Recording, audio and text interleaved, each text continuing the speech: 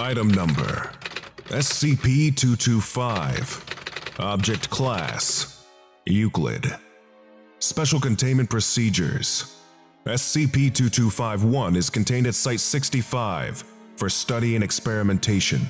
No guards are necessary for the object itself, as theft is impossible and the object is harmless for the moment. Ongoing tests are to be made to find a way to eliminate SCP-2251, or at least to find a way to move it from its position in a controllable fashion. SCP-2252 is as yet uncontainable and should be monitored as best as possible as it travels, with constant updates as to its current position, speed, and trajectory, along with projections as to its estimated position for the next 50 years. As of this writing, SCP-225 poses no immediate threat. However, in the event that a collision course with SCP-2251 is detected, SCP-225 is to be immediately upgraded to Keter, and every effort must be made to find a way to alter SCP-2251 or SCP-2252 from their courses. All Foundation resources are to be made available for this objective, should a collision ever become probable. Planetary evacuation plans are to be drawn up as a precaution, as are revised containment procedures for Keter-level items whose containment being compromised by data expunged would not also result in the item's imminent destruction. Description: SCP-2251 and SCP-2252 are shiny gray metallic spheres of unknown origin and composition, each with a diameter of 0.681 meters.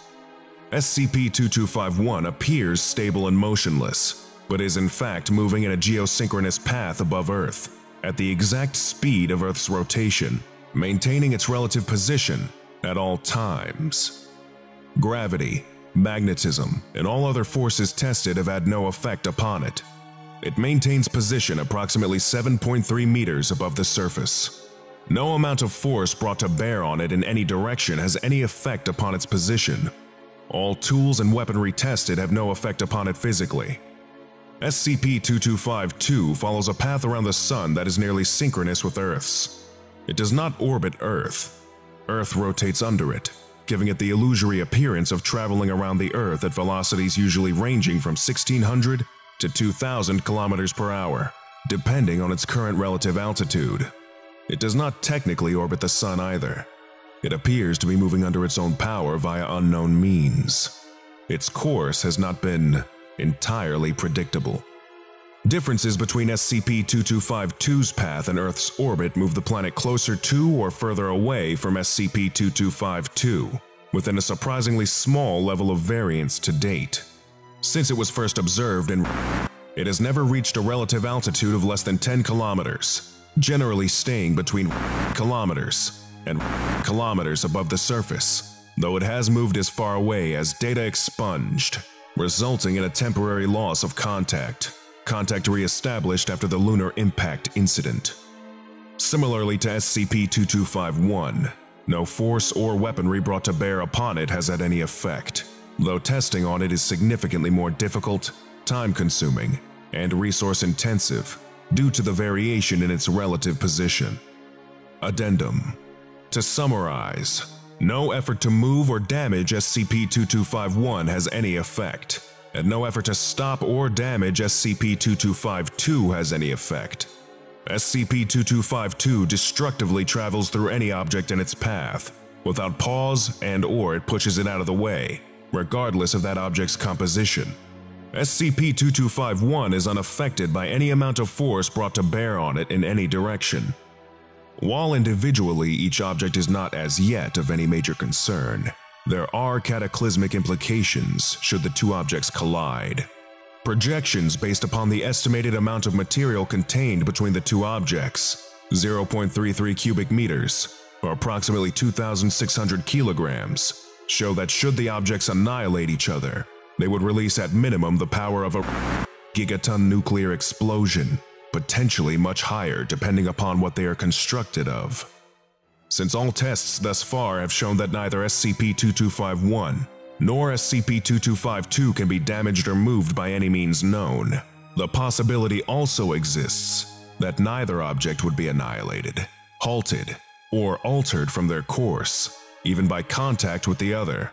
If this is true, then a collision between SCP-2251 and SCP-2252 has the potential to data expunged. In this circumstance, planetary evacuation may not be sufficient, and data expunged should time permit before data expunged. Item number SCP-269.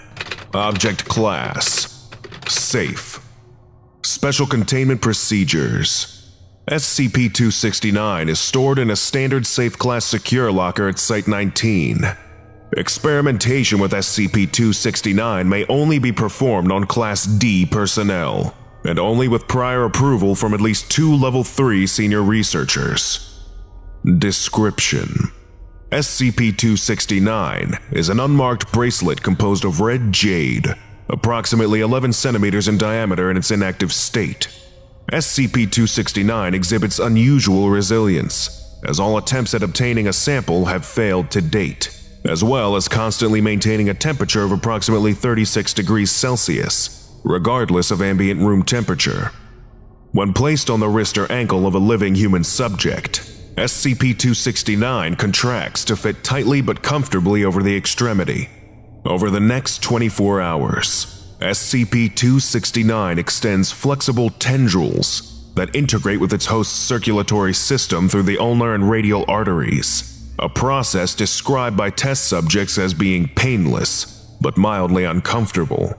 Upon completion of this process, SCP-269 cannot be removed from its host without amputating the affected hand or foot. Once SCP-269 is fully integrated, it will begin to filter substances from its host's bloodstream. How this is done is not fully understood, but the process occurs over 3 stages. In the first stage, SCP-269 will begin to filter contaminants and infectious agents, such as bloodborne bacteria and viruses. This includes many disease agents that are currently incurable, such as the human immunodeficiency virus, HIV. SCP-269 appears to be capable of identifying and isolating infected blood cells from healthy ones. As this process often results in a general improvement in the health of the host may resist attempts to have SCP-269 removed. This stage typically lasts anywhere from 1 week to 1 month. In the second stage, SCP-269 will begin filtering components of the host's immune system from the bloodstream. Because SCP-269 continues to filter infectious agents from the host's body, this generally goes unnoticed, unless a blood analysis is performed. Stage 2 lasts anywhere from 1 month to 6 months. In the final stage, SCP-269 will begin to filter vital blood components, such as red blood cells and platelets, causing an onset of acute anemia and thrombocytopenia. Hosts that reach Stage 3 quickly weaken and will invariably expire within 1 week, unless massive blood transfusions are given. SCP-269 came to the Foundation's attention following reports that a civilian, one Mr. had been cured of acquired immune deficiency syndrome, AIDS, and died shortly thereafter. SCP-269 was discovered attached to Mr. 's wrist and was secured by Foundation agents after it was found that SCP-269 had integrated into his circulatory system. Investigation into the precise function and origin of SCP-269 is ongoing. Item number SCP-275. Object Class Safe. Special Containment Procedures. Subject is to be contained within 2 6-meter by 6-meter, 20-foot by 20-foot subterranean cells. That is only accessible by a freestanding overhead elevator, although she is allowed short-term access to the communal facilities contingent on good behavior, and is accompanied by no fewer than 2 operatives, all armed with gas grenades filled with an incapacitating agent. Personnel are not to assist SCP-275's self-destructive behavior, unless authorized by Level 4 personnel. Such behaviors are either potentially harmful to bystanders or pointless. Subject has requested 1 prayer rug, approved. 1 Quran, approved. Halal food, approved. To be allowed to perform a pilgrimage to Mecca. Denied. Daily portions of chili pepper of a minimum Scoville scale rating of 1 million. Approved. Contingent on good behavior. Regular haircuts. Approved. Hot coals. Denied. To be flogged. Denied. To be stabbed. Denied. To be beaten. Denied. To be shot. Denied. To be electrocuted. Denied.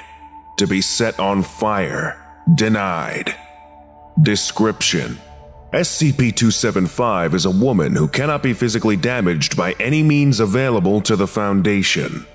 Subject is of apparently Middle Eastern origin and claims to have grown up somewhere in the Ottoman Empire, but to have been a homeless orphan with no memories before the age of approximately 10. Subject claims to be 168 years of age, despite appearing to be in her mid-30s. Subject is 1.63 meters, or 5 foot 4 inches, tall, and weighs 190 kilograms, or 419 pounds. Again, despite having an appropriate and healthy-sized figure. Hair and eyes are brown. She speaks most languages of the Middle East fluently, and speaks English with a mild accent. SCP-275 is perfectly normal in the fact that she needs to breathe, eat, and sleep. However, Subject is almost completely resistant to physical trauma, various forms of radiation, and extreme temperatures. By SCP-275's own recollection, her flesh has never experienced any damage, and her skin has never been pierced or scratched. Testing indicates that the majority of SCP-275's mass is composed of the elements common to all organic life. However, it is currently believed that many of the structural compounds have been replaced with significantly more durable substitutes, and the subject's tissues also appear to contain significantly elevated amounts of various heavy metals. Foundation researchers have thus far been unable to collect tissue samples. Attempts have been made to X-ray the subject, but results were inconclusive. Subject's skin contains significant quantities of radio-opaque elements, repelling most attempts to penetrate it with radiological or electromagnetic means.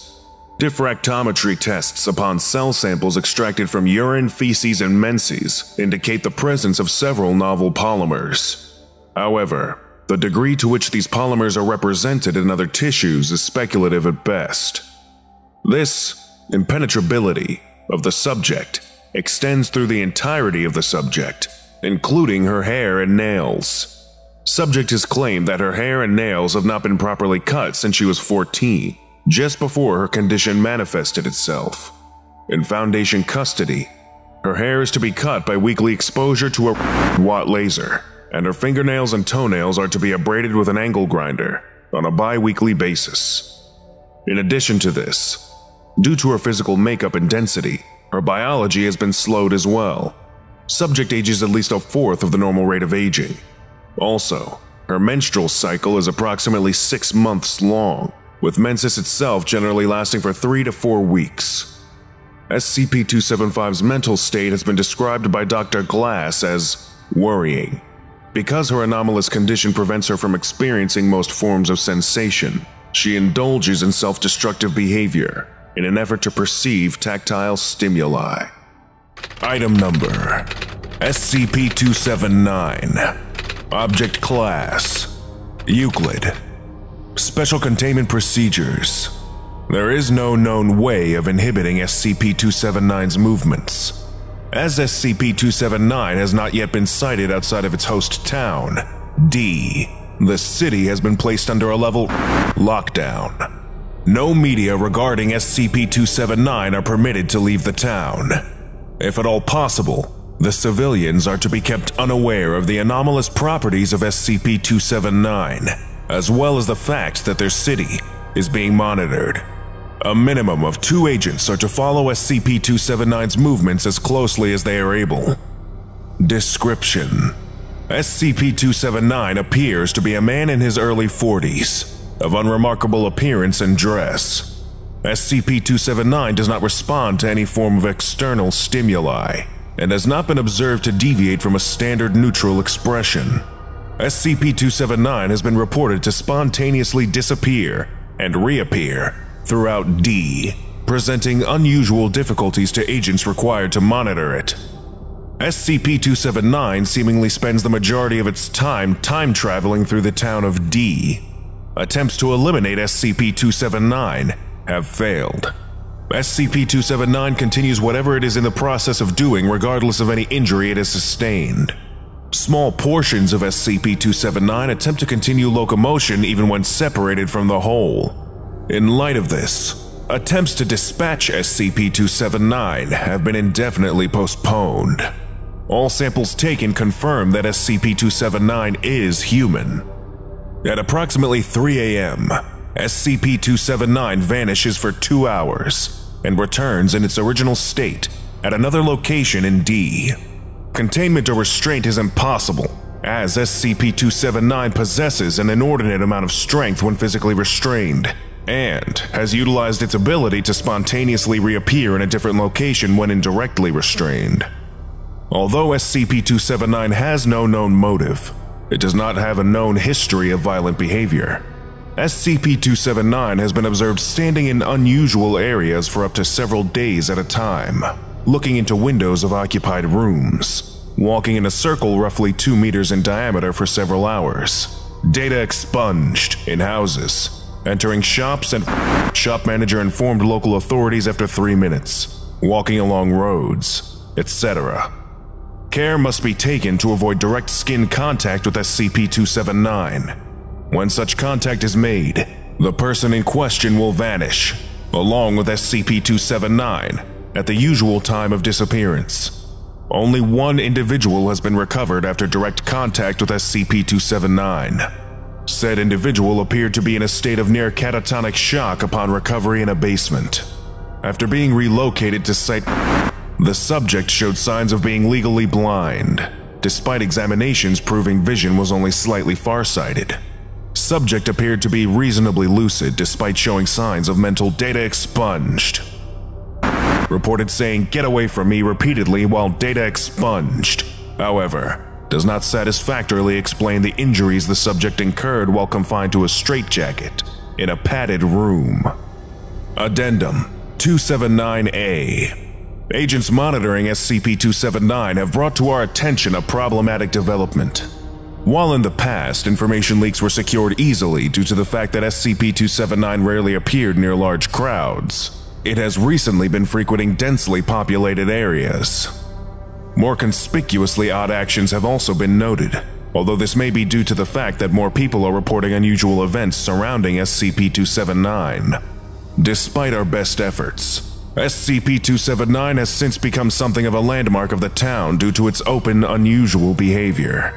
Liberal amounts of amnestics were administered when citizens noticed connections between missing individuals and SCP-279. Violence directed towards SCP-279 attracted large amounts of attention and resulted in an immense security breach before agents were able to arrive. Currently, efforts are being made to maintain security without upsetting the population of D. However, if fails, the city is to be put under a level lockdown. Attempts to maintain any pretense that D is not being closely monitored will be discontinued. As it is a relatively small town, the process of data expunged ought to go smoothly. Dr. Level 5 security clearance required. Recently, a researcher noticed an odd distortion in a picture of SCP-279. After considerable concentration, the doctor was able to see a similar distortion in all files depicting SCP-279. Said doctor then discovered an effective method of an extremely elaborate and convoluted process, and after considerable time, he was able to achieve the desired effect. An extremely subtle mimetic hazard had affected SCP-279, and nearly all examinations it was involved in. Since then, SCP-279 has been confirmed to be decidedly not human. DNA retesting is impossible due to the nature of SCP-279.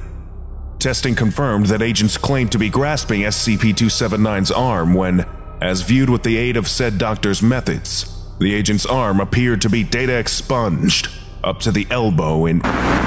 Researchers were reminded that despite the admittedly unsavory aspects of allowing it to interact with civilians, data expunged, use of Foundation resources, coupled with the fact that very little is known of SCP-279's motives, requests to evacuate D have been denied. Researchers are reminded to maintain a professional calm. As per mutual agreement, the containment procedures regarding SCP-279 have been updated. Agents tasked with monitoring SCP-279 have not been informed of its nature, as the information was deemed to be too distressing. Item Number: SCP-313. Object Class: Safe. Special Containment Procedures: SCP-313 is to be kept unmounted and disconnected when not being tested. Access is strictly prohibited, except with special permission from a Level 4 official. Under no circumstances are personnel to press the button, save for officially sanctioned testing under rigidly controlled conditions. Description: SCP-313 is identical in appearance and marking to a World Dryer Corp Model A electric hand dryer. The object measures 25 centimeters by 24 centimeters by 21 centimeters. Its casing is painted white steel, with a polished stainless steel nozzle and button. Internal workings are consistent with Model A specifications. However, despite this veneer of normalcy, SCP-313 has two significantly anomalous qualities. First and foremost, it is utterly indestructible and impervious to all forces available to us. And secondly, it is extraordinarily destructive, apparently by design. Destruction test logs are available on request to those with Level 2 or higher security clearance. The second anomalous property should be considered armed. When SCP-313 is mounted on a wall and connected to a dedicated 20-amp power source. Under these conditions, each push of the button represents a 1.5% chance that this property will activate. When this occurs, SCP-313 will begin to emit a stream of superheated plasma, which originates somewhere within the object and exits from the nozzle in a direction perpendicular to the surface on which the object is mounted. The stream's force and temperature increase exponentially until the object tears loose from its mounting and/or propels itself through the mounted surface. Temperatures of over 25,000 Kelvin and forces as great as 650 kilonewtons have been recorded, although thrust of this magnitude would never occur under normal circumstances. The flow of plasma will continue for up to 30 seconds after the object is torn free, i.e., the normal duration of airflow for a standard Model A, generally enough to propel the object an enormous distance if there is nothing in the way, or cause it to ricochet at high speed inside any structure in which the object is confined, potentially demolishing the structure. This destruction is compounded by the effects of extremely high temperatures. Both the civilian casualties and property damage attributable to SCP-313 are staggering. It has caused a number of fires and other disasters over the years, generally in a predictable pattern of being sold and installed, blasting halfway across the country, and being found and resold. The object passed into Foundation hands when it impacted near Site 5, having been mistaken for a meteorite. Addendum 313-A. Some of the lower-level personnel have been pestering me about our safety procedures when using SCP-313. For those of you who have forgotten high school physics, 25,000 Kelvin is over 4 times hotter than the surface of the Sun, and 650 kilonewtons is roughly enough force to lift an M1 Abrams main battle tank. Now, imagine that much force behind this object, which weighs less than 10 kilograms. Remember, F equals MA, and is indestructible. Dr. Sundstrom, Supervisor 3401, Site 19. Item Number: SCP-388. Object Class: Euclid.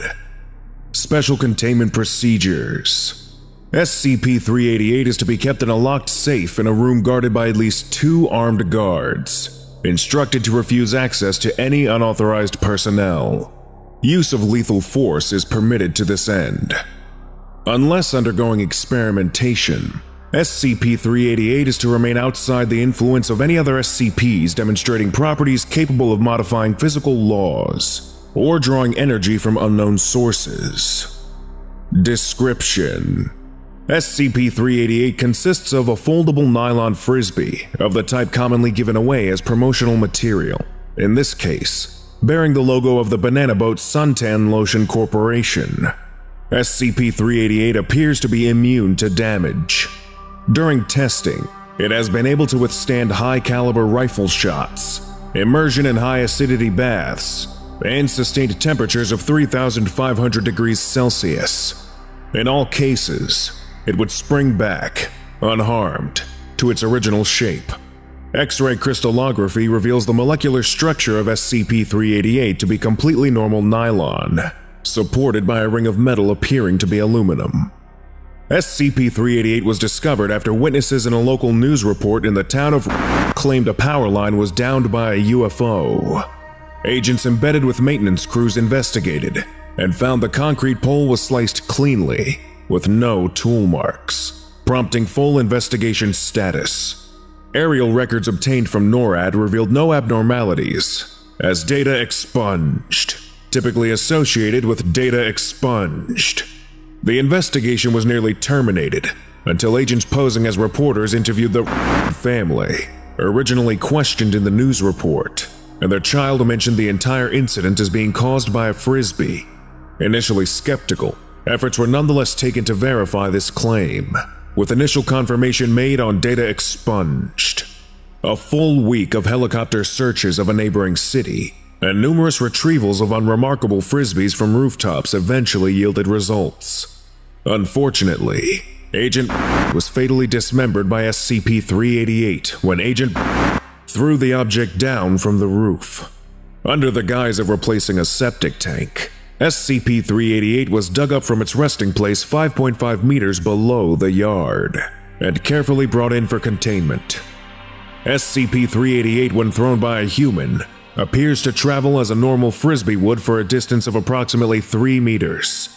After this distance, SCP-388 immediately begins glowing bright white and accelerates until its velocity reaches approximately meters per second. SCP-388 will proceed to cleanly slice through all intervening matter, regardless of consistency, until eventually coming to rest. Current theory holds that it loses speed due to friction between its top and bottom surfaces, and the weight of material pressing down on it as it passes through objects. SCP-388 does not differentiate between matter and test subjects assigned to catch it. Addendum: inquiries into the potential use of SCP-388 as a weapon have been declined, in light of the obvious difficulty of retrieving it after its first throw. Item Number: SCP-389. Object Class: Safe. Special Containment Procedures: SCP-389 requires no exceptional containment. When not in use, it is stored on a shelf in the office of Dr. at site due to the site's proximity to the sea.